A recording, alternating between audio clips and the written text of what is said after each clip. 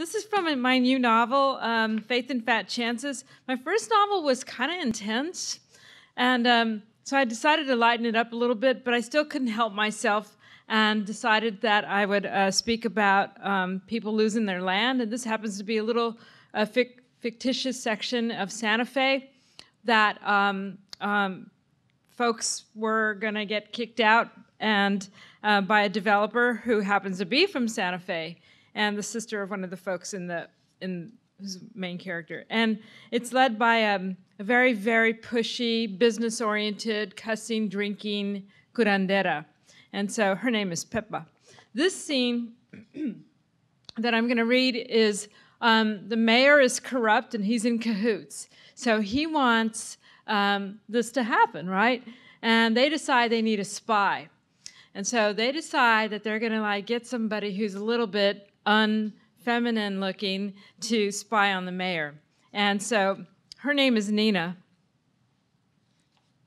I just lost my place. Sorry about that. Okay. So Nina needs help to become spy material to get a job in the mayor's office. And so she asked her friend CL, who used to be a makeup artist and now works for a Buddha center, to help her.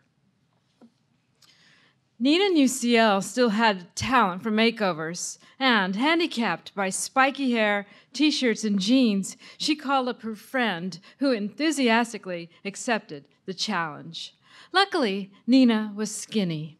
Even more luckily, CL was sentimental, having stashed a number of skirts, heels, and blouses in the back of her closet. Rejoicing over the secret cache of femininity, Nina dove into the makeover. CL tossed in a black wig, makeup, and nail polish, transforming the tough-looking girl into a rough-looking diva. CL insisted that Nina wear heels and practice walking in them till she could climb stairs and sharpen pencils without wobbling. As a final touch, she gave Nina elocution lessons. From now on, at least around the mayor, you'll need to talk different. Why? I'm still dressed in her high femme outfit. Nina couldn't stop running her hands up and down her newly shaved legs. Because you can't wear that getup, CL said, pointing, and talk the way you do. The two of them were drinking ginger tea on CL's couch after the makeover. Nina noticed several Buddha books on the coffee table. Why not? She asked, holding out her hand to examine her nails. Because the two don't match. Men like women who talk sexy. She paused to think, kind of like doves. Doves? The only thing doves do is coo. That's right. What do you mean, that's right? Nina set her untouched tea on the coffee table, spilling it in the process. That's pretty much what I mean. CL grabbed a towel to sop up the mess. So, I want you to start talking sexy. Now, repeat these words after me. She closed her eyes, concentrated, then spoke. Hello, Mr. Mayor. Nina could only stare. CL opened her eyes. No, come on. I'm serious. If you really want to get this guy, you got to talk sexy. But I don't want to talk sexy. I want to talk, like me. If he thinks it's sexy, then cool. If not, too bad, Nina sipped her tea and made a face and looked around. You got any beer? No. Now, come on. You look fabulous. CL inhaled the tea's aroma. Half the population would sell their souls to look like you. But you'll spoil it if you talk the way you do. What's wrong with the way I talk? Tala likes it. Nina pushed the tea away. I think you just want me to talk like some of those Buddhistic people you hang with. Buddhistic people don't talk sexy. CL paused. At least not the ones I know. Look, I know Tala likes the way you talk, but men like the mayor usually don't go for women who talk, like cholas. Chola, huh? Would you trust me? I know what I'm talking about. You need him wrapped She held up her pointer finger. And if you coo just right, you'll get 'em that way. Look at it as acting. She patted Nina's hand. This totally sucks. Come on, Nina, just give it a try. Trust me. Hello, Mr. Mayer. Hello, Mr. Mayer. Nina rolled her eyes. No, it's hello, Mr. Mayer. CL tapped her knee for rhythm. Nina took a deep breath. She was starting to hate CL. Okay, I'll try it again. Hello, Mr. Mayer. She looked at CL for approval. Something's off. CL said, staring at Nina's mouth. It's your tongue, that stud. It's got to go. What? That earring in your tongue. You need to pull it out. I can't just take it out. It's embedded. Nina crossed her arms and pouted. Just a minute. CL left and returned with a couple tissues. Sorry, but it's blocking your diction. But I like it. Nina stared at the tissues. Plus, it'll leave a hole, and then if I eat or drink anything, it'll leak through. That's not true, and you know it. Now, come on, open up. CL tapped Nina's jaw. Let me unscrew it. I can't believe I'm letting you do this. Nina felt like she was donating a kidney. Hang on to the top part. CL gave Nina a tissue. Now roll up your tongue, and I'll unscrew it. Nina went along only because she was trying to make it hard for CL. She'd taken the stud off by herself plenty of times. Triumphant, CL took both parts and set them on the tissue. Now, try it again. Nina rolled her tongue around and gave CL a dirty look. I hope you know this is compromising my feminist ethics. CL laughed. This is only the beginning. Now, come on. Nina swallowed a couple times, then cleared her throat.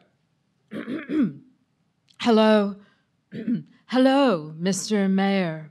Much better, CL said, clapping. Now say, I'm a little new at this, but I learn fast. Nina crossed her arms. You didn't say I had to play a ditz. You're not playing a ditz. You're playing a diva. I prefer one with brains. She reached under her wig to scratch her head. This thing itches like hell. Try not to do that. Nina finished scratching. Okay? All right. Nina cleared her throat again. I'm a little new at this, but I learn fast. Well, perfect. You're a natural. CL went to her bookshelf and pulled out Hemingway's A Farewell to Arms. She opened the first chapter and gave the book to Nina. Now practice reading that paragraph. Nina looked at the cover. You been keeping secrets? No. CL looked embarrassed. I would have thought maybe Alice Walker, Julia Alvarez, Linda Hogan, or Amy Tan. Read. Or even maybe Oscar Wilde. But Hemingway, just read, CL commanded. It's from a writing class. Nina eyed her friend, wondering what else she'd been hiding. She took a deep breath, then began reciting the lines in the coo dove voice. In the late summer of that year, we lived in a house in a village that looked across the river and the plain to the mountains. In the bed of the river, there were pebbles and boulders, dry and white in the sun. And this is boring, CL. Read. The water was clear and swiftly moving and blue in the channels. She looked up. Don't you think it sounds like I have a speech impediment? No. Now, I want you to practice reading and talking like this for half an hour every day. The only way to get the voice down is to practice. If you need a model, think of Marilyn Monroe. But I hate her. Nina scrunched up her nose. And I especially hated how she talked. It doesn't matter, CL said. Men lost their minds, their sense of reason around her. Even the most powerful ones. Remember? Yeah. Nina felt depressed. I rest my case. Nina practiced for a week without Tala around so she wouldn't laugh at her. She got so good at the M-speak, she could yell, sing, or mumble without breaking cadence. At the end of the week, she invited Tala, CL, Peppa, and Camilo to her house for the unveiling. It was after dinner, the air only starting to cool. Chucho, Nina's shepherd mix, sniffed the guest as they arrived. He wasn't a friendly guy, except, of course, to Camilo, who had to put up with his stinky breath as a dog snuggled next to him. Nina served everyone beer, then retreated to the bedroom. As the guests visited and chatted, Nina changed clothes. 12 minutes later, she announced she was ready. "Attention, please!" CL stood up like a game show host. "May I now introduce Miss Nina Le Chic Lopez?" The door opened and Nina stepped out, repackaged in black skirt, teal blouse, heels, and a sexy cabrona wig. Her eyebrows had been shaped into refined arches and her face tinted with a soft glow of foundation. She looked professionally stunning, like a cross between a newscaster and a soap star. "Hello, Mr. Mayor. I was wondering if I might apply for a job here." "Holy hell," said Tala, doing a double take. "You got that right," echoed Camilo, who jumped back and startled the dog. Peppa grabbed the bridge of her nose, stifling a laugh. "In case you forgot, it's still me, okay?" said Nina, looking around the room. "Meow," Tala fanned her crotch.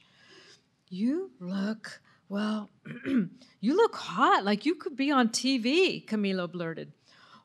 "Oh, no, she looks much prettier than what's on television," said Peppa. "What a miracle, que no?" Nina smiled, pleased. "I'll tell you one thing. I sure as hell never thought I could look like this." She looked at Tala and grinned. "Neither did I, amor." Tala still looked at her dumbstruck. "You're killing me. You look so fine." She cleared her throat and looked at the others in the room. That isn't a classic oppressive to women kind of way. "Right," Camilo added, petting the dog, completely without a feminist consciousness. "Well, this is what we wanted, right?" CL asked, looking around. "I mean, isn't she perfect mayor bait?" Peppa gave Nina the once-over. "Bueno, you better get ready, mujer, because from now on, you're going to have the mayor and half the town after you." "Maybe Chucho can be your bodyguard," said Camilo, rubbing the dog's head. "Wait, there's one more thing." CL reached into her shoulder bag and pulled out a bottle of Chanel No. 5. "Spray some of this on before going to work." Nina shook her head. "Nix on that, girlfriend. I'm in killer drag, and that's good enough. Plus, it happens to be what my mother wears." "Your mother, my mother, and millions of other successful women. Use it," CL commanded, "and I guarantee it'll be the coup de grace." "Coup de grace for me from smelling it all day." Nina took the bottle, opened it, and sniffed. "Well, I guess it's not that bad," she said, grimacing. She let Tala sniff it, then Camilo, who sprayed some on the dog. "Very funny." Nina grabbed the bottle back and offered it to Peppa. She shook her head, refusing to come close. Camilo sniffed the dog. "He smells like he could get a boyfriend, too." 5 of them laughed. "Thank you, sweetie," Nina said to CL. "I know I kicked and screamed all the way through this, but you hung in there and made me a femme. Honey, I hate to break this to you." CL pulled Nina close. "But you already are one." She smiled and gave Nina a hug. "I just hope it works." Thank you.